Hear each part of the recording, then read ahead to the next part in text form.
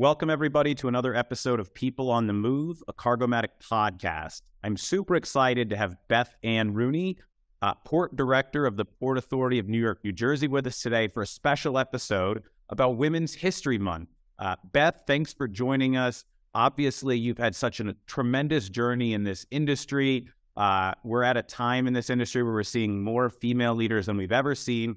Let's kick it over to you. Talk a little bit about your journey, how you ascended to really be the head of the top port authority in the entire nation, and what it means to see so many women colleagues now running not just major ports, but also major organizations like the BNSF and other large corporations. Well, let me first start, Weston, with a big thank you to you and Cargomatic, not only for inviting me to be a part of this podcast today, but for recognizing Women's History Month, and particularly women in transportation. You know, when I think back to when and how I got into the business, I was never thinking about how many women were in the business. I was, a young high school kid learning about the maritime industry and being a merchant marine and the prospect of sailing around the world on ships. And I just fell in love with the concept of, how cool is this? I'm going to sail around the world on a ship. And I had never been on a ship in my life, maybe had been on a sailboat, somewhere in the, 80-foot range as the largest. And then all of a sudden I was, going to be on ships that were, half a football field at the time, or more longer. So, I graduated from New York Maritime College in the Bronx, New York in 1991. My full intention was to develop and be a ship captain. And unfortunately, my eyesight was playing games with me. And I wound up losing the license to be a third mate. So I wasn't able to sail professionally on ships. So re-shifted, thought about what it was that I was going to be. And at that point, I had bills to pay, college tuition to start paying off. And I was able to get a job with a steamship agency that was just starting operations here on the East Coast. And I was able to be a part of developing the new business for this long-standing California company, and wound up working, on ships, mostly tramp ships, meeting them, up and down, the East and Gulf coasts. And I did that for about 3 years before joining the Port Authority. And when I joined the Port Authority of New York and New Jersey, to be honest, I did everything that they tell you not to do in an interview. I knew nothing about the Port Authority of New York and New Jersey.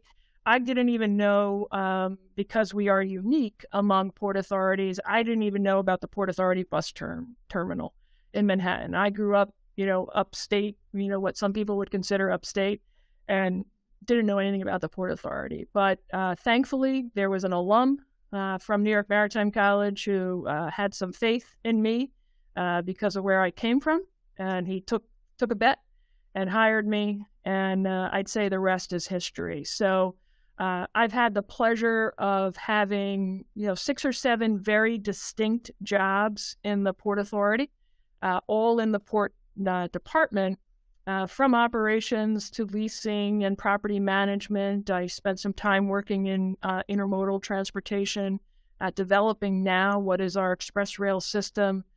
Worked on developing the first marine highway system coming out of New York and New Jersey, and actually bought barges and cranes to support that operation. From there, moved into technology, but not technology for desktops, but technology for how technology was going to make the business more efficient and more productive. And then 9/11 happened, and the day after 9/11, I had been in Washington that day. My office was in the World Trade Center, but I was in Washington, D.C., the second safest places to be in the country, and came back to the port the morning of September 12th, and the then port director gave me a hug and a kiss and said, "Thank God you're okay. You're in charge of security." And I spent the next, 14 and a half years doing port and maritime security. I was very blessed to have the opportunity to shape port and maritime security and emergency management, in the United States. I was part and parcel of writing the regulations that are in place today. I was part of the international process, testified before Congress numerous times, and developed what is a recognized worldwide maritime security program in New York and New Jersey. And then thanks to some problems that the West Coast was experiencing at the time, and we were getting some more cargo from the West Coast, we also were coming out of the throes of Hurricane Sandy, where the port was obliterated. We lost about a third of, all of our trucks and chassis and equipment. Congestion became a problem, and I was asked by the then director, about what we could do to help solve some of the congestion and performance issues. And he had an idea, and I told him I didn't think that was the right idea.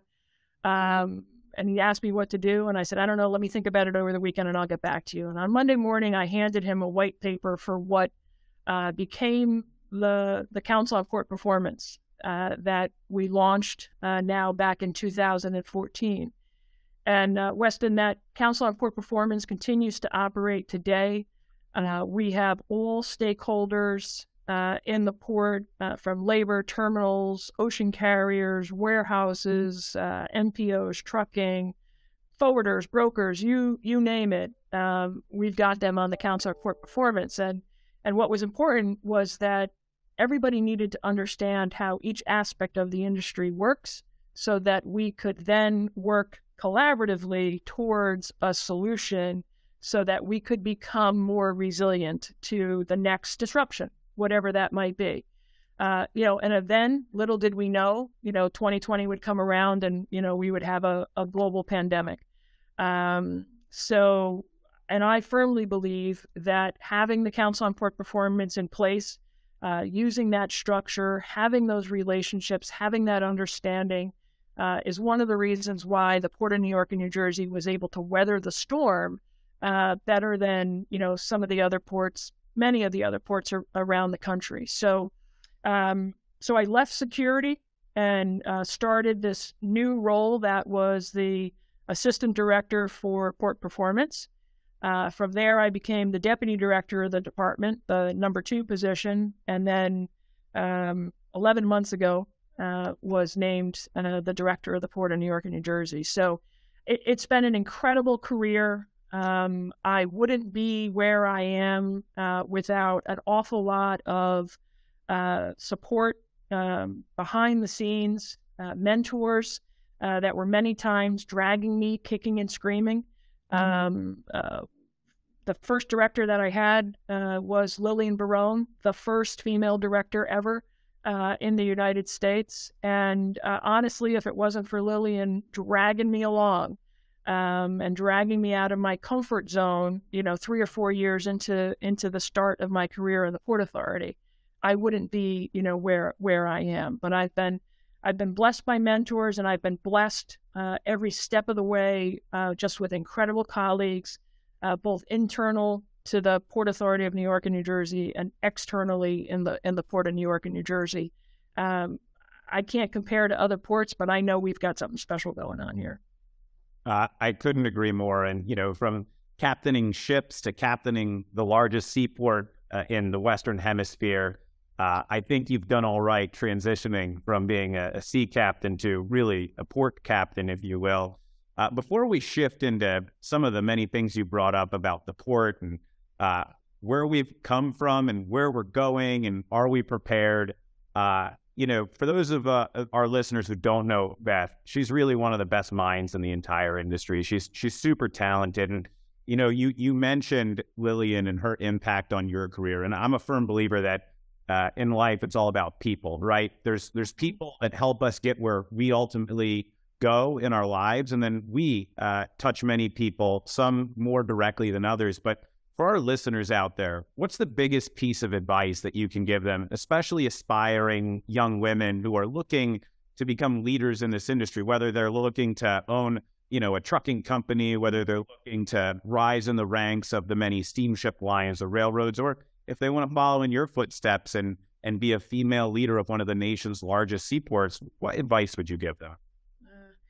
I've got a host of advice, for that. And, I'd say there's a couple of things. I mean, one is finding, yourself a mentor and, establishing a relationship with somebody, that you can just bounce things off of, that, could help open doors, and not open doors to new jobs and new opportunities, but opening doors just to have access to events, to meetings, to discussions, to a cocktail hour, whatever the case might be. So I think finding yourself a mentor, and it doesn't have to be a woman. Again, some of my other greatest mentors are all men, in the industry. The second thing is taking risks and, really being able to step out of your comfort zone. If, like I said, I was dragged kicking and screaming to leave working in port facilities where I was, wearing, dockers and work boots, and jeans every day, to having to go to the original World Trade Center, which, in the mid-90s was, very formal, and stuffy.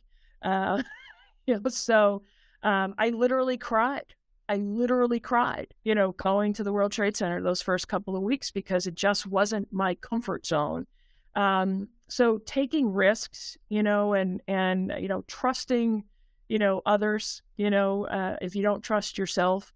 And the third thing I would say, among many other pieces of advice, would be, stepping outside of the box. There were often times in my jobs and the various positions that I held that I had a little bit of spare time here and there, or I saw a problem and I just volunteered to work on it and to step in and help out. And being able to do that exposed me to so many other aspects of the industry that if I stayed in my lane, I would never have had that exposure.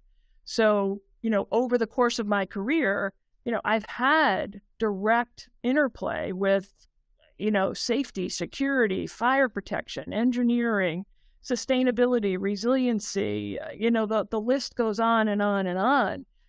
And I didn't hold jobs in those positions, but I was doing projects in those positions because I kept being willing to step out of the finely defined parameters of my job description, to do what I needed to do to help the team and help advance the cause.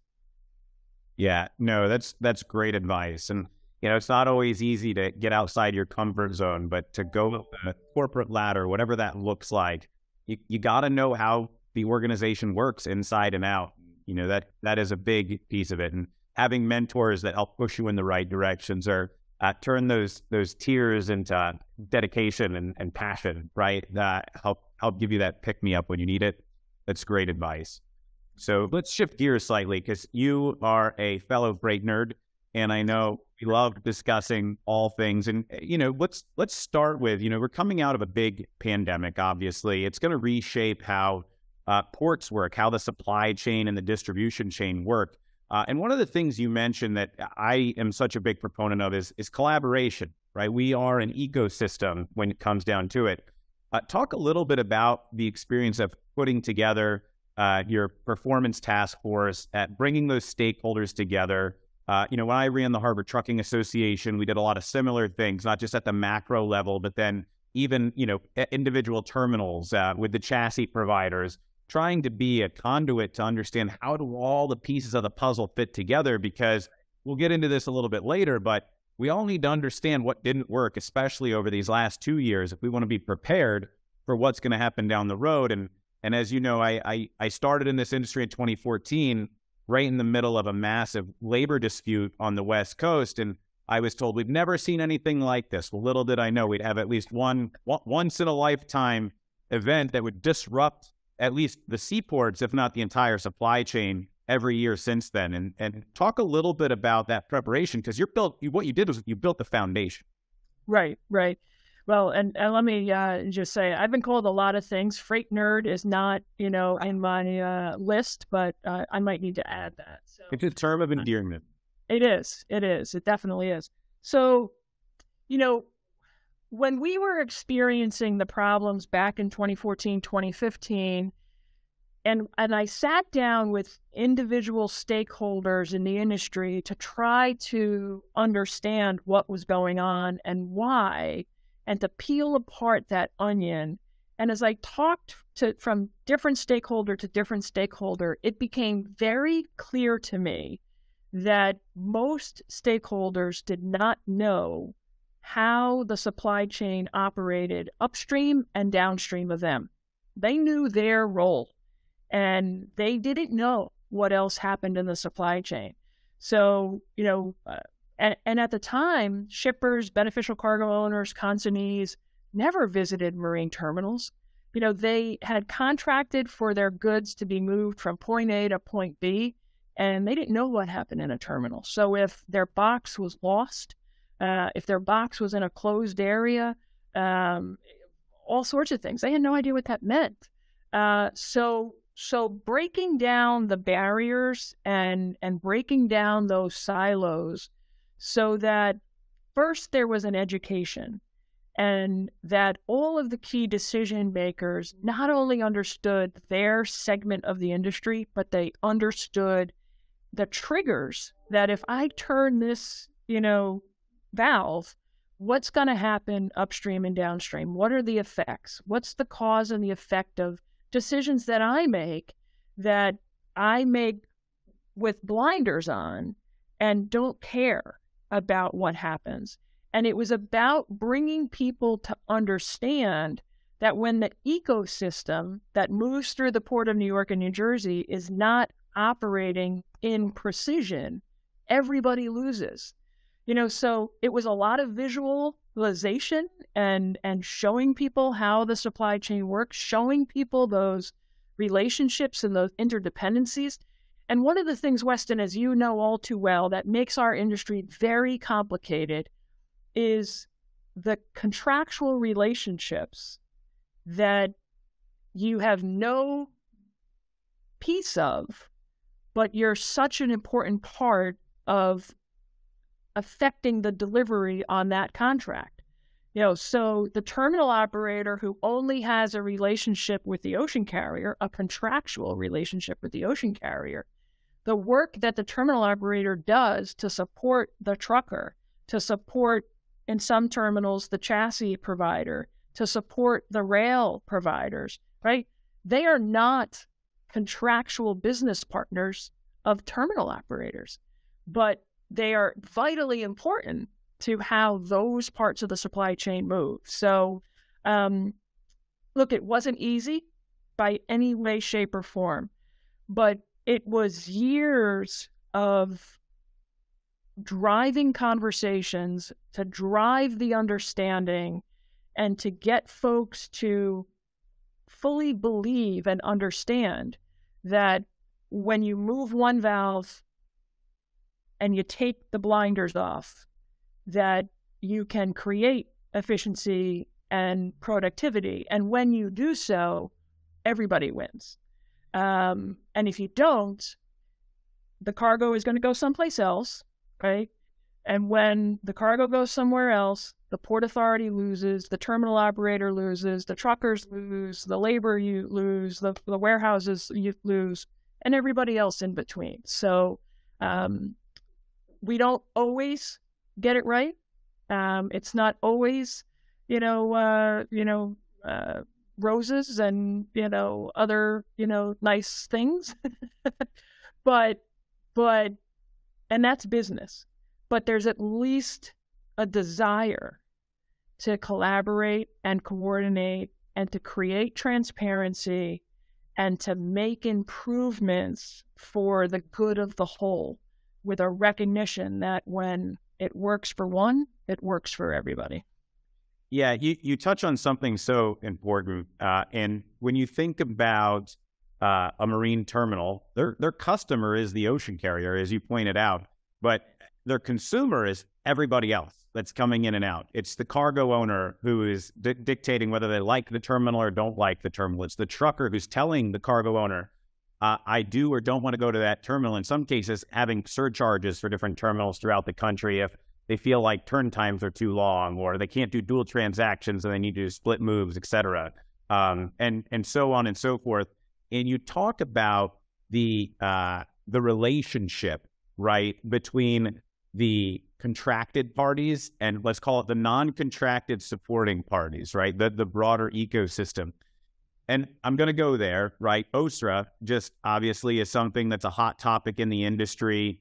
There are some that are wildly bullish on what it's going to do. Others are worried about the unintended consequences. And then some are somewhat in the middle that feel like maybe the biggest thing, which is some of the participating contracts, namely the Uniform Intermodal Interchange Agreement, UIIA, are not necessarily in conformance with the new OSRA. Talk a little bit about that, because I know you have concerns about OSRA, the unintended consequences, and maybe some of the things that have been left out that need to be looked at, and some of the things that have been looked at that should have been left out.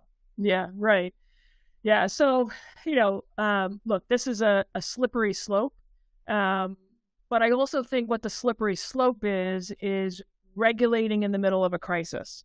And what we've experienced for the last, now 3 years, literally, yesterday was 3 years. What we've experienced in the last 3 years is not the norm. And the volumes of cargo, somewhere between 20 and 35% that U.S. ports have grown in the last 3 years, depending on which port you're talking about, that's abnormal.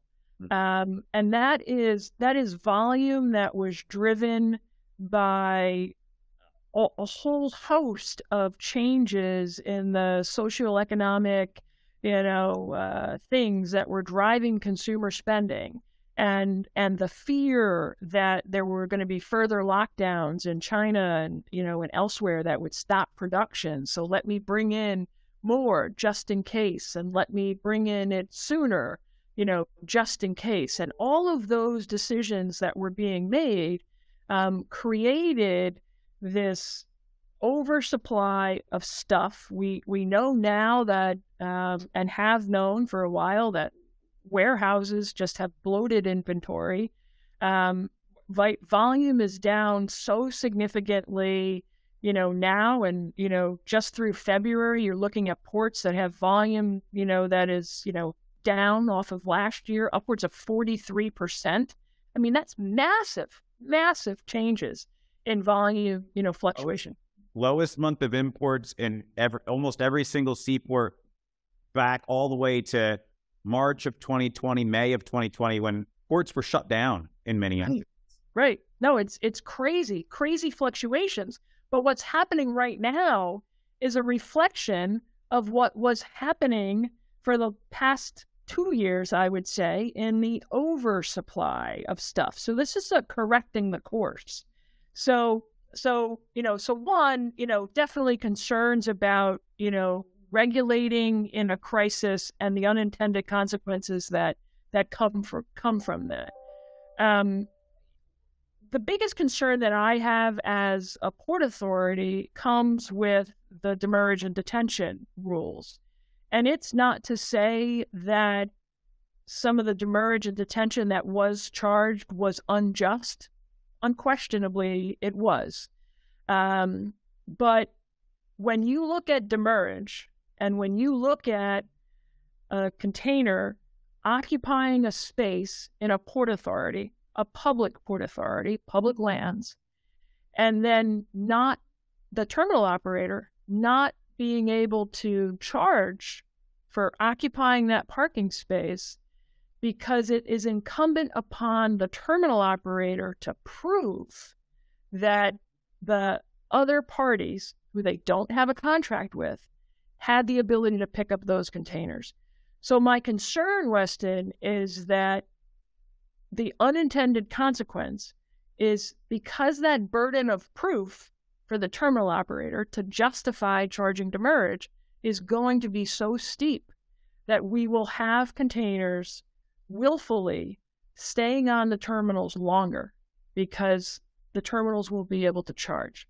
So we did a study and an analysis, and we looked at keeping the container on the terminal, taking the container off of the terminal and putting it in an off-terminal CY, or taking the container off the terminal and transferring the material into a warehouse. And all of the moves, the chassis, the returns, the space that goes along with that. And it's 12 or 13 days that you can stay on a terminal before it makes sense for you economically to move it off of the terminal. So now if the terminal operator has a difficulty in proving that there was an ability to pick up that container, then containers stay longer, dwell time increases, congestion increases, you have more ships at anchor, and what have we actually done to create fluidity within the supply chain? The second part of the demurrage and the detention, rules, and again, I don't know how it is in other ports, but, historically, at least in New York, New Jersey, when a container is in demurrage, it stays in demurrage. And when the terminal's not open on Saturday or Sunday or for a holiday, the parking rent, continues to accrue. The ability or the inability to do that in the future is also going to impact the ability of the terminal operators to continue to operate efficiently. So do you wind up opening the container terminals on Saturdays, but nobody comes? So we opened our container terminals. 3 of our terminals opened every Saturday for 18 months. And in those 18 months, 4% of our total cargo volume moved on a Saturday. But years ago, we heard from the community, if you open on Saturdays, we'll be there. And you need to open on Saturdays consistently. And we delivered the message. We will be open and we will open consistently. And nobody comes. Why does nobody come? Because the rest of the supply chain hasn't adjusted. Because the warehouses and distribution centers aren't open. Because there weren't enough chassis. Because there isn't enough truck power, or there's not enough truck drivers who have hours of service available to them. So now we have to work on the workforce so that we can have enough workers in order to have the supply chain operating longer hours. We need to change municipal rules, perhaps, because there's warehouses that the local municipalities don't want the warehouses, to be receiving trucks, overnight. So in the Port of New York and New Jersey, we're focusing on the transformation of the industry that is needed. And we've got staff now that are focused expressly on port performance and efficiency, and they're working on the far end of the supply chain. They're starting at the warehouse, and they're working their way back to the port. The port and the port terminals are doing what they need to do. They're making the investments, they're making improvements, but the inefficiencies and the congestion that is felt at the ports is a factor of things that are occurring outside of the ports and terminals. Many times. Not always, many times.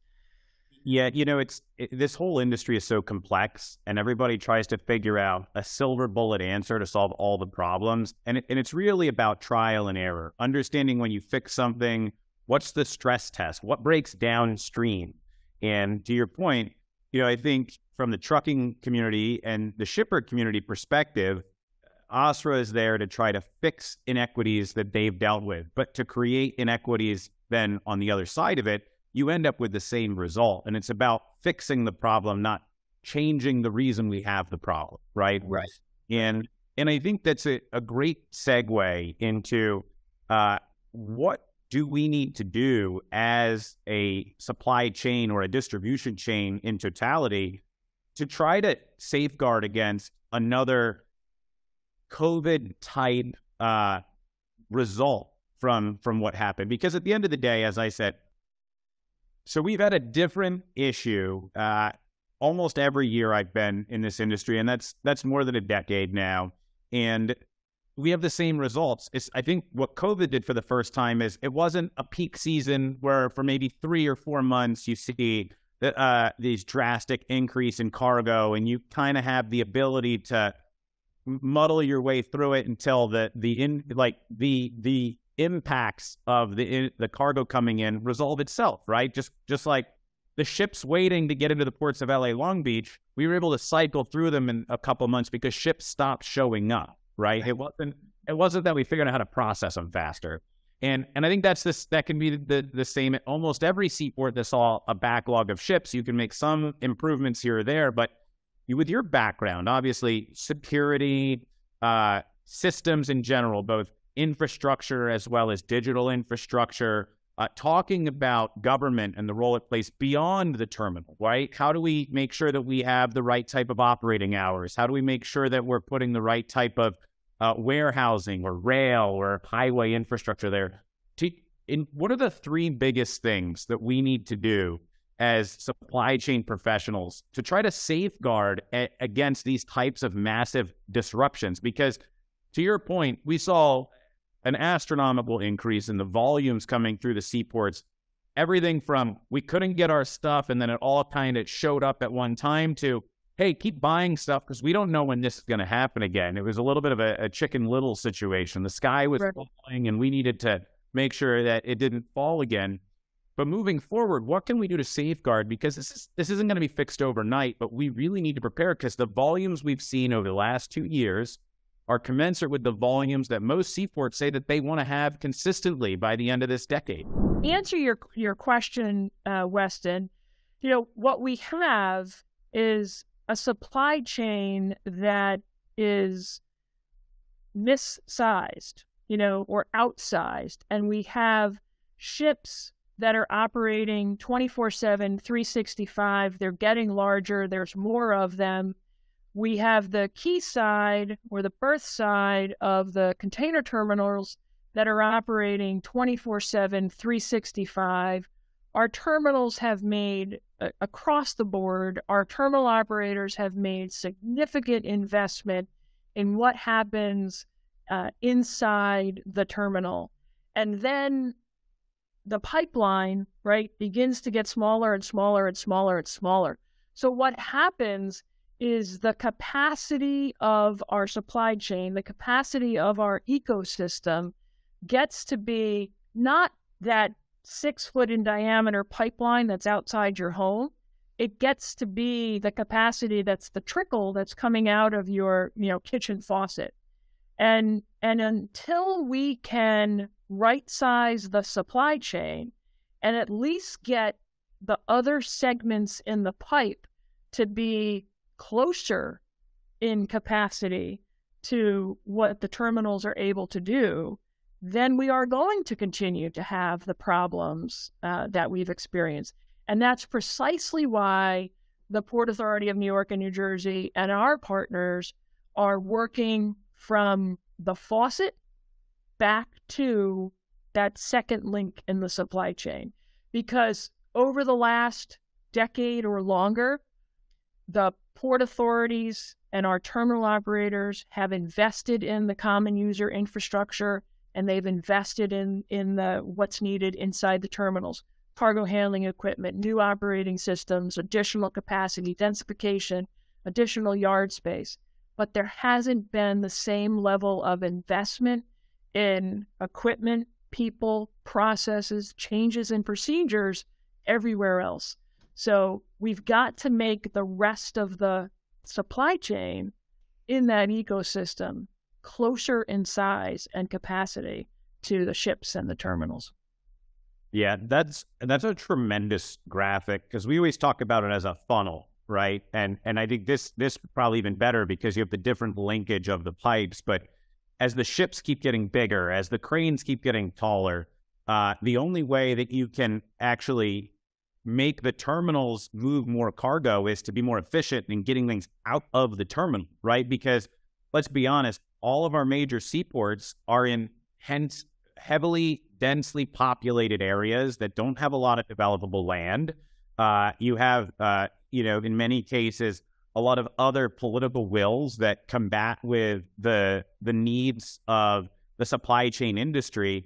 But at the end of the day, if we can make everything more efficient, if we can talk about operations and not just, zero emissions equipment or, those types of things, which I'm not saying aren't important, but if we could move more with less, we could move more faster, all of the things you're talking about become so much easier. And that's going to be a combination of physical infrastructure, raising bridges, building warehouses, expanding freeways, as well as digital infrastructure, being smarter at what we do, knowing who's coming for what, when. So to your point, don't have a Saturday gate if you're only going to move 4% of your cargo on Saturday. It's a very expensive operation. However, if you know that you're going to have, 25% of the cargo move via peel off on a Saturday for a few select shippers and truckers, you want to know that. Why not get that set up, right? Using the appointment systems as a conduit to move more cargo, not as an obstacle to not be able to pick up your cargo. And these are all just discussions that need to happen. And what we need to do is not tighten the top of the funnel, but widen the bottom of that funnel and stop restricting the flow of goods, because at the end of the day, we have parts of the supply chain that just get congested. And what happens when they congest? It's again, an ecosystem. So it spreads outward on both sides. And that's why we see when there's congestion in a place like Chicago, it impacts New York, New Jersey. It impacts LA, Long Beach. It impacts every seaport in the country. And we need to start having these discussions at a national level. And no differently than what, California right now is taking a pretty demonstrative approach to local housing. We need more affordable housing. They're taking away some of the local control. Well, we need to start looking at freight in the same way. And I don't want to say take away local control, but create guidelines and frameworks. So local municipalities need to operate within the framework of really enhancing our ability to deliver on the American economy. Because what we do for a living, what all of our colleagues do, no matter if they're in the shipping industry, in the terminal industry, rail, trucking, etc., we're helping every other business exist, succeed, thrive, and we're helping create the quality of life that every American has become accustomed to for the last several decades. And when we start to take away things like, I don't want that warehouse in my neighborhood, I don't want that truck in my neighborhood, the only real way to stop that is stop buying things. And then that's the economy. Yeah. And you're spot on. You are absolutely spot on.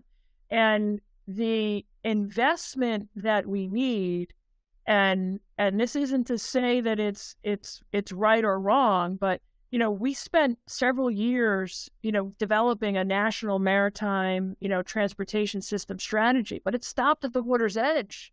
Mm-hmm. And the maritime transportation system goes all the way to the warehouse.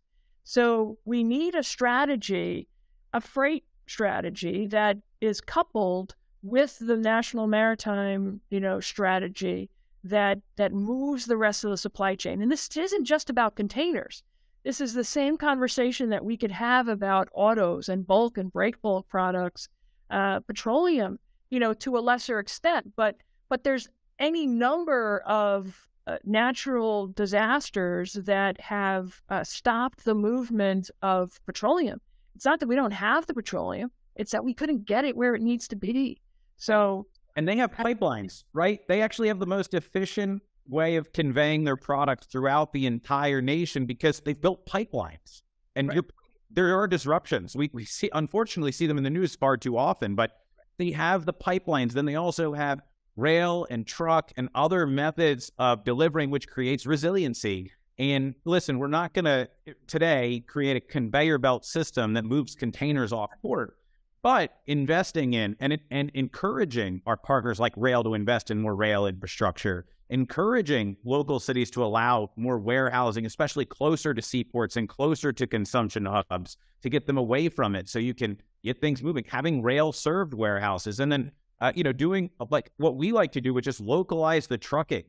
There's no reason in today's age to not take the majority of the truck moves and have them operate locally, right? Where you're able to every single day have those trucks operate in the same area, as opposed to send them 3,000 miles away and then send another, group of trucks the next day. All that means is we have a exponential higher need for the amount of trucks. So looking at this in a work smarter, not harder fashion is an approach we need to take from the top down. But we need industry people involved. We need people like yourself. We need folks that actually get this.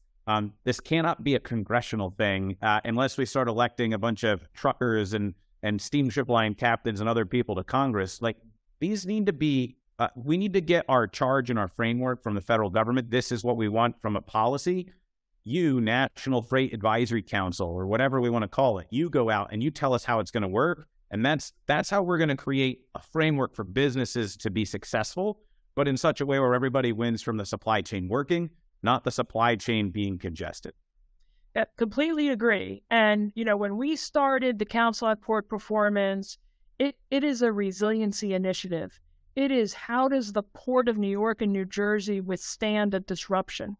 It could be a labor issue. It could be a trucking issue. It could be a hurricane. It could be a pandemic, right?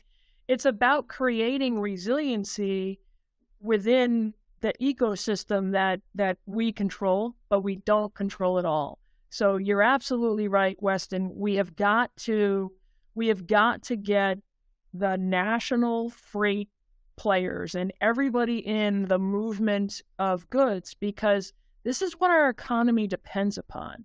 And yes, we're a much larger importing country than we are, as an exporting country. But even when we reshore, look, and everything is working well, and we reshore, when we reshore and we supply, our own people, we're still going to want to produce for others. So maybe there's a change in which we are more of an exporting nation, but you still have to have a freight transportation system that works efficiently. And we're not quite there yet. Yeah, we need our own version of the Paris Climate Accord, right? Where we all voluntarily agree to certain things. I know we're almost out of time, and I have one more thing, and you can weave this right in, but 2023 maybe is the most hazy crystal ball that everybody has in this industry. And every couple of weeks, even some of the best experts change their perception as to what's going to happen. So from your perspective, what do you think? Well, if we sat here a year from now, what are our takeaways from 2023 going to be? And I'm not going to hold you to them because they could change in a couple of weeks. But sitting here today, March 21st of 2023, what does the rest of this year look like? Yeah. Well, I think if we're having this conversation a year from now, and that we, on the individual port level and as a nation, haven't used this time, this breathing room, as I'll call it, to identify and fix the problems, that we experienced in the pandemic. We've got to leverage the lessons learned from the pandemic. I think prioritize those and begin to start ticking those off, because we're wasting time, if we don't. If you normalize where we were in 2019 to where we are right now in 2023, it's not a sky's falling. It's the normal, organic 2.5–3% growth. We had an anomaly for 3 years. So, we're on track still to do what it is that we forecasted to do when we created our Port Master Plan in 2029. And that's doubling or tripling our cargo volume. That's doubling or tripling our cargo volume in the same footprint. So the footprint of the port is going to become more efficient, but it will only be as good as our ability to influence the rest of the supply chain and the rest of the ecosystem. So we've got to take the lessons learned from the pandemic. Don't let, the grass, start growing under our shoes, and, really begin to work through the problems, of transformation. In my mind, containerization started, 1956, just outside my window, right here in the Port of New York and New Jersey. That was a transformational time in our nation's history. This is another transformational opportunity in our nation's history, and we've got to take advantage of it. I couldn't have said that better. Now is the time to execute what we've all learned on before the next thing happens, right? Exactly. Beth Rooney, Port Director for the Port Authority of New York, New Jersey. Thank you so much for joining us, Beth. Anytime you want to come on, we'd love to have you. And thank you for participating in our homage to the great women in our industry for Women's History Month. Awesome. Thank you again, Weston, for the opportunity to be here and for your leadership, in the industry, focusing on the women in transportation and the great work that you've been doing. You're a newbie relatively in the industry, but you've done great things, and I know there's a lot more in your future as well. So thank you. Thank you so much. Thank you, everybody, for joining us. This has been another episode of People on the Move, a Cargomatic podcast. I'm Weston LeBar. See you next time.